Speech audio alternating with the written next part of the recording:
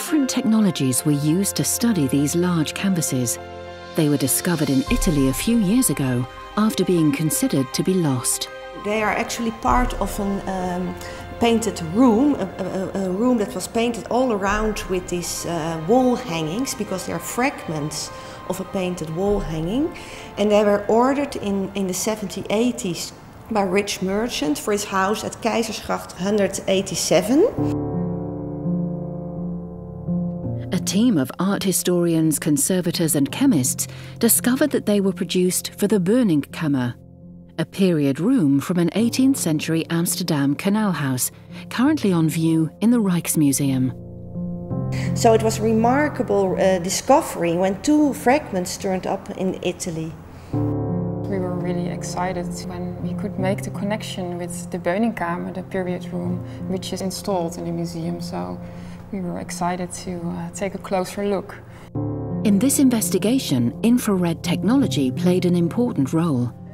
With infrared reflectography, one can see beneath a painting's surface. I especially took a look at the borders of the edges of the canvases. We discovered that there was lots of overpaint on these edges, and underneath there are original details which can directly be linked to the design sketches of Andriessen for the Burningkamer.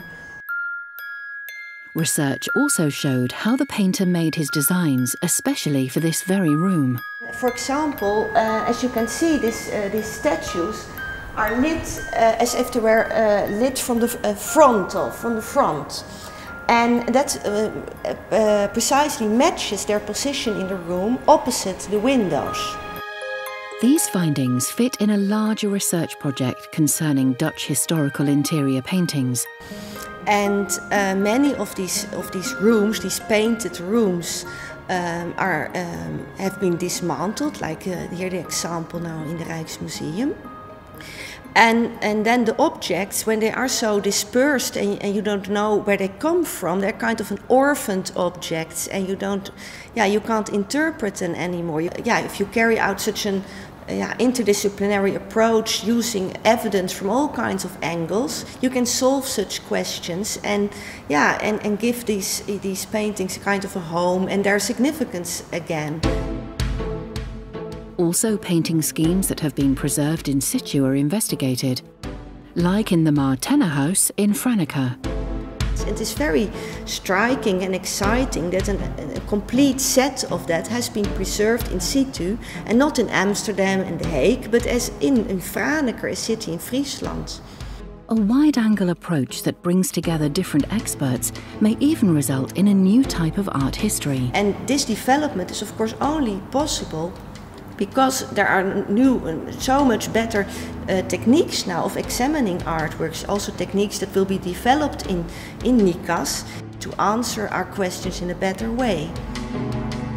NICAS, the Netherlands Institute for Conservation Art and Science, will conduct research and publish about themes like material dynamics and the origin and meaning of works of art, and improving conservation treatments.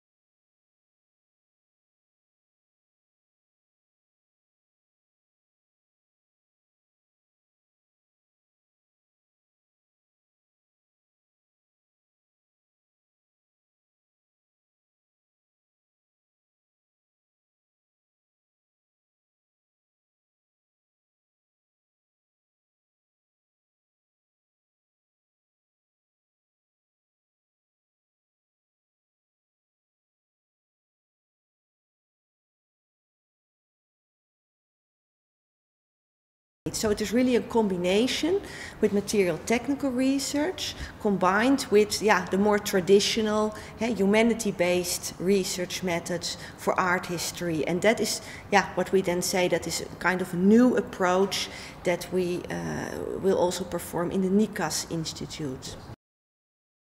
And this development is of course only possible because there are new, so much better techniques now of examining artworks, also techniques that will be developed in NICAS.